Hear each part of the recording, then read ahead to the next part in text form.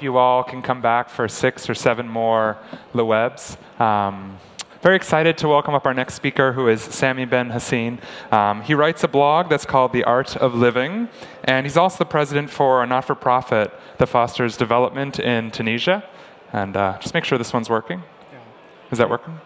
I think so. Perfect. And I'd like to welcome again Sami with How to Lead a Fabulous Life. So, how can you lead a fabulous life? Of course, you've heard it everywhere. Do what you love and do it often. But really, how are you going to do it?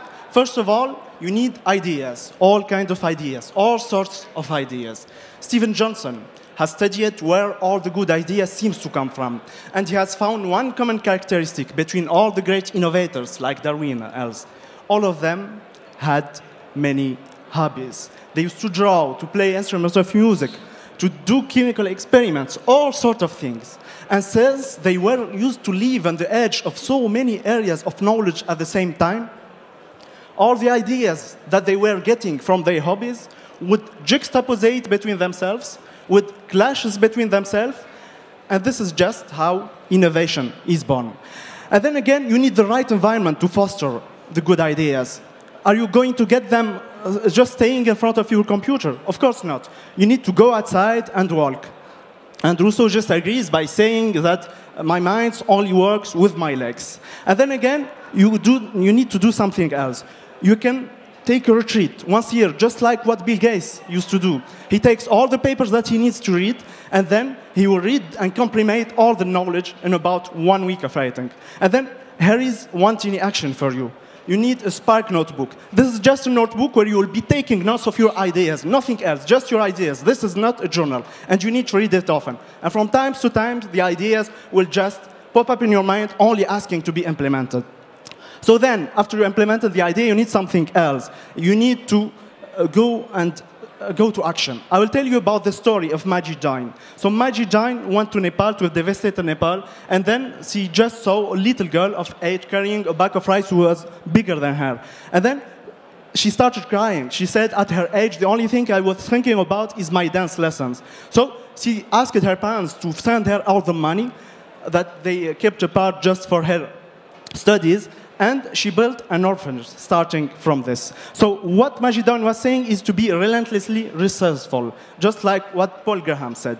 And then Majid Jain has another characteristic, that she was observant of everything going on around her. And you need to be like this, actually. You need to observe, not just to see what's around you. You need to have a constant vigilance of the mind. So here is 3 tiny actions that you can apply right away. First one, print this out. Do one thing every day that scares you. And then you can take drawing lessons, actually, to improve your awareness of what's happening around you. And then if you've got any limiting beliefs, even if you don't go, just go and see a therapist. This will really help you for life. Then again, from time to time, you will be afraid. And what you need to do is really to be aware of the shortness of life. This will really help you. Science agrees with that. It's saying that being aware of mortality would just help you to reprioritize all your goals and all your targets. And then you will gain something much better, which is lucidity. You will be able to see the infinite importance of every second of your life. And then you need something else. You need accountability groups. This is a group of people, a group of mutual improvement that will meet once a week, and they will just share their goals and will hold accountable to each other. Benjamin Franklin used to do it, and he called it Ginto.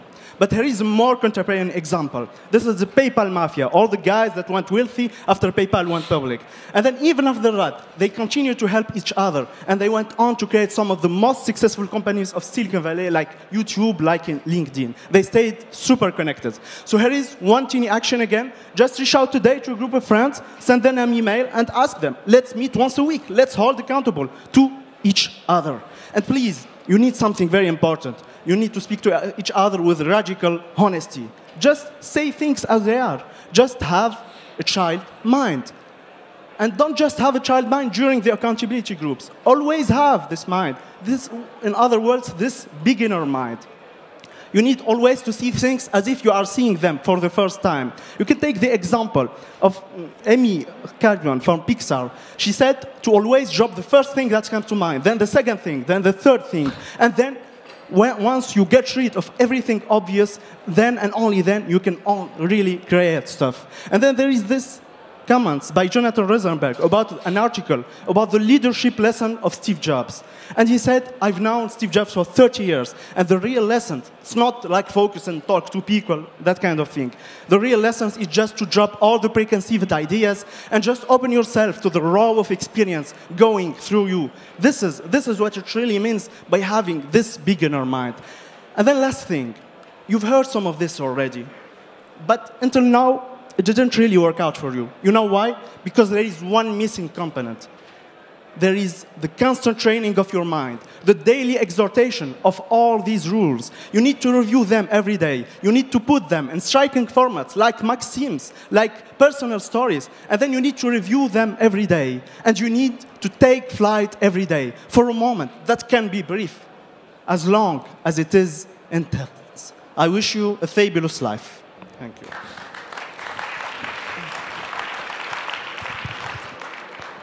Thank you, Sami Ben Hassine. It's very inspiring.